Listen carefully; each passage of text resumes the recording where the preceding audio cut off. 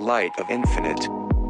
This Torah portion of Bereishit, especially the first Aliyah, contains almost all the mind-blowing kabbalistic concepts of the light of infinite within it.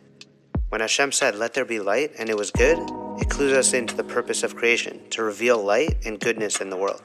And God said, "Let there be light," and there was light. This was the first utterance, Vayomer, and God said, by which Hashem created the world and the first of its creation.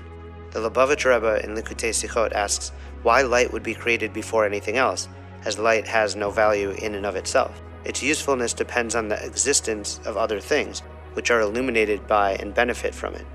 Even if one argued that we learn in the Talmud that man was created last, so that all would be ready for him, light still should have been created just before animals or plants on the third day of creation, as they would at least benefit from it. The rabbis explain that the light that was created on the first day was hidden for the righteous in the world to come. This doesn't exactly answer the question, because if it was meant to be hidden, why was it created and hidden right away? And still, why on the first day? The Zohar explains that the gematria, the numerical value of light, or, and secret, Raz, are equal, 207. And with the Hebrew letters and numbers, things that are equivalent are also related to one another. So what is the commonality between something that illuminates and is revealed with something hidden or secret? The answer is in the order. Light's primacy clues us into the purpose of life. As it says in the Midrash, just as a king wishing to build a palace does not do so spontaneously, but consults the architect's plans, so God looked into the Torah and created the world. And so Hashem created the purpose of divine light from the higher world and the world to come as hidden in this material world so that we could reveal the light. World, olam, and hidden, ne'elam, in Hebrew are semantically related. Since light is the purpose, it was created first, and all creation that came after stems from the initial intention of "let there be light." In the same verse it says, "and it was good." With every subsequent utterance, Hashem ends the creation with, "and it was good." From this we see that Hashem infused light into every subsequent creation. Now we see the commonality mentioned in the Zohar between light and hidden or secret. The light that was once fully revealed prior to all creation is now hidden in this physical and material world. The more we reveal it, the closer we get to the time of full revelation and full redemption, when light is likened to that of the first day. The light is hidden in the Torah, and the mitzvot reveal the light. When a person performs the mitzvot with their heart, there's no end to the light that can manifest. The Rebbe teaches that if light is the purpose of every created thing, then it also must be the purpose of darkness. So we learn that darkness isn't meant to be avoided, but to be transformed into light. I always think of the two teachings around light and darkness, one from the Zohar and the other one from Martin Luther King Jr. The Zohar teaches that darkness isn't an entity unto itself, it's the absence of light. And if darkness is the absence of light, then a little bit of light, a little bit of love will illuminate a lot of darkness. And as Martin Luther King reminded us so eloquently, darkness cannot drive out darkness. Only light can do that. Hate cannot drive out hate. Only love can do that. Jumping into the famous verse of the Torah, in the beginning God created heaven and earth. Many combine the first three verses as in the beginning of God's creation, when the earth was without form and empty. God said, "Let there be light." The fourth verse is very telling. God saw the light was good, and God separated the light from the darkness. Chazal, our sages, teach that the world was created with 10 utterances, which Hashem spoke into the 6 days of creation. However, if you identify all of the instances of Vayomer and God said, which introduces each utterance, you will see there are only 9. Chazal explained that the first word, Bereishit, in the beginning is also an utterance, the concealed saying, even though it is not preceded by the word Vayomer. This implies that Hashem is hidden from us, and it's our task to reveal the concealed, to bring down the light of infinity into this world of finitude. Rabbi Abba, who moved from Babylonia to Israel, explains that since the higher world is concealed, everything associated with the higher world is also concealed, because it all stems from the part of Bereishit which all the other days stem from. That is to say that all 9 utterances said throughout the days of creation are included in the first utterance, Bereishit, in the beginning. Within Bereishit bara, which means he created, the shit also means 6. And so we can see from the root of the words themselves that all 6 days of creation are contained in the words Bereishit bara, literally, he created 6. Many ask why the Torah begins with the letter Bet, as in Bereishit, instead of Aleph, which is the first letter of the Hebrew alphabet, while the Torah ends with the letter Lamed of the word Yisrael. We see that the first and last letters spell Lev, heart, As we see throughout the Torah that Hashem commands us to offer sacrifices if our heart moves us, we see that the heart is at the center of true tshuva, meaning to return, which is how we connect to the divine light and indeed our purpose. Rabbi Nachman of Breslov teaches that a person's spirit resides in their heart, always motivating the person to greater heights, and the Torah itself represents the heart, which is the dwelling place of the spirit. Rabbi Nachman teaches that the more we attune our hearts to Hashem, the more revealed Hashem becomes in creation. We find Hashem's holy name, Elohim, appears 32 times in the account of creation, which corresponds to the gematria, the numerical value of the word lev, heart. In Kabbalah, there are also 32 paths that are seen in the elements of the Sefirot, the tree of life, which consist of 10 numbers and 22 letters. It might be a good idea to take a look at the Sefirot chart, which you can see on lightofinfinite.com or by Googling 10 Sefirot. So to jump a bit deeper into it, the 10 numbers, of course, correspond to the 10 Sefirot themselves, while the 22 letters are divided into 3 mothers, the 3 horizontal base lines of the tree, 7 pairs, the 7 vertical lines, and 12 elementals, the diagonal lines connecting the Sefirot themselves. And so, heart is literally at the heart of all creation. The same is said of words, as Avram Joshua Heschel said, words create worlds, and in Talmud Brachot it teaches, words that emanate from the heart enter the heart. In the beginning, Hashem spoke existence into being. Tefillah, prayer, is our daily method of emulating God, speaking spirituality into reality. And as Toro Imoy, one of my favorite electronic producers, sings, people tend to listen when they see your soul. So how much more so when it comes to Hashem listening to our heartfelt prayers? It says in Tehillim, in Psalms, He will give you that which your heart lacks, and Hashem will fulfill all your requests.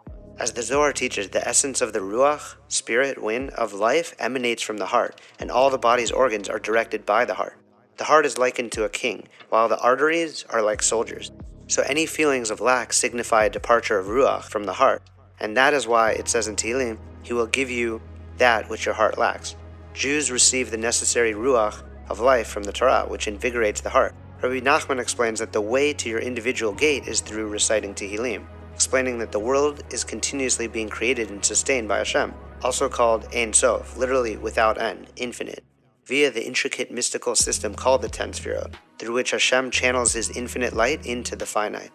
The Alter Rebbe teaches, as creations, we aren't our own true reality, but rather beings whose existence relies completely on the continuous flow of the divine life force. We see this in Hashem's 4-letter name, the Tetragrammaton, which brings everything into existence, ex nihilo. The last 3 letters of the name, He, Vav, and He, form the word Hoveh. The root is to bring into being, and is the first letter Yud, which modifies the verb as an action that is present and continuous.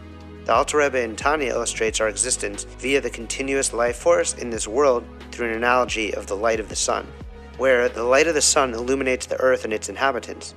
This illumination is radiance and the light which spreads forth from the body of the sun and is visible to all as it gives light to the earth and the expanse of the universe. Now, it's obvious that this light and radiance is also present in the very body and matter of the sun globe itself, in the sky.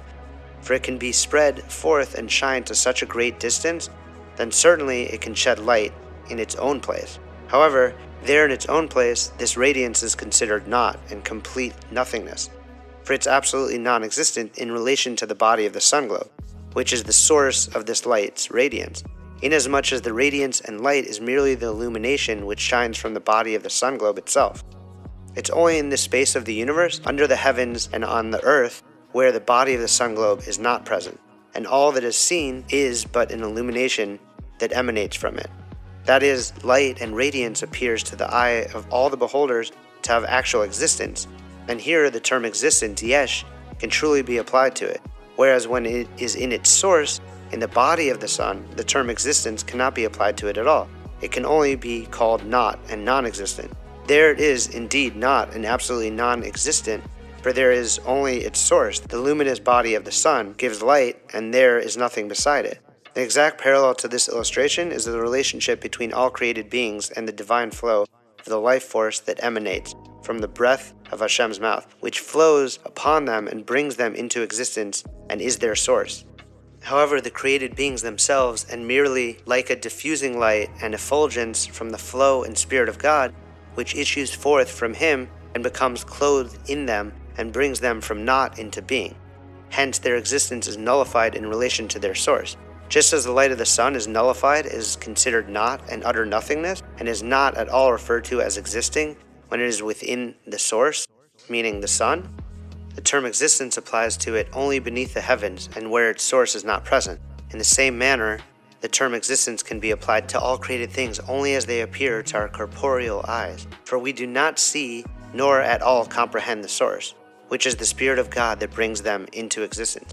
Therefore, since we do not see nor comprehend their source, it appears to our eyes that the physicality, materiality, and tangibility of created things actually exist, just as the light of the sun appears to exist fully when it is not within its source and is found within the expanse of the universe. If we look at the world, or even ourselves like the sun, and the light of the sun as Hashem, then we could see that even if the sun's rays are found within its body or ourselves, those rays can't be said to exist there, as they are in a non-existent state, since they do not have a separate identity. The same way the sun's rays within the sun globe are nullified, since nothing but the sun itself can exist within itself, we see that Hashem's tzimtzum, the constriction of light, which limits our view of divine light in this world, but that it is apparent throughout the hiddenness of physicality and materialism. In truth, there is only Hashem. We are all light. We all have the infinite one within us. We generally can't see it within ourselves, or even in the world, as it is all light, so in that sense it seems to not exist at all. But if we bestow our light onto another, then we can see the beams from within us, around us, and mirrored back to us. That is when we see light. That is when it is revealed. As we learn from the first verse in the parasha, light is good, and good is only good when given. So to reveal light, we have to share it. That's how we manifest good and light in this world. That is how we are able to take it from a seemingly non-existent state to something revealed. There's a story in the Talmud that illustrates this point about how good is only good when given. This story is of a king who built a beautiful palace with all of the epic things that one could imagine in such a palace, including the tastiest food and the tastiest drink in the land. When it was all finished and perfect, the king invited guests, saying, "If there are no guests, then what pleasure does the king have with all the good things that he has prepared?" Human beings are the guests of Hashem, the king's universe, last in creation. Hashem says it was good because it was given to us. There's a song on an album I used to listen to called Life of Pablo, and the chorus is very moving. It goes, "We on a ultralight beam, we on a ultralight beam. This is a God dream, this is a God dream, this is everything." We certainly can't see the ultralight beam or the God dream in its revealed state, but if we have emunah, faith, and bitachon, trust in both of those as truths, that's everything. And the Torah is where we can reveal the secrets, ne'elam, in this world, olam. King David says in Tehillim, "The world was built with chesed, loving kindness." Our sages teach that the light that was created on the first day shone from one end of creation to the other. In Kabbalah, we learn that this was the light of Chesed, an infinite, uncompounded light that filled all of creation. The light of Chesed is at the heart of everything. Chesed and giving are at the root of creation and at the root of joy. Spreading light is done by giving joyfully. Just as when your light from your own flame is shared with another flame, your flame doesn't become smaller, it simply ignites the other wick and spreads even more light. I can't help but hear John Mayer singing, "Just keep me where the light is," a reminder that we all share this desire to give and receive love and light. The secret to life is rooted in giving. Giving to yourself what you may need, loving and believing in yourself, and giving to others, which creates community, something every person needs to feel alive, and a necessary sense of belonging. The root of the Hebrew word for love, the very thing that emanates from the heart, ahava, is the word hav, which means to give. Real love is something you can only receive through giving. We see through the Hebrew language and its numerical value, blessings come from love and ahava, the Hebrew word for love. Ahava has the same gematria, numerical value 13, as the word echad, 1.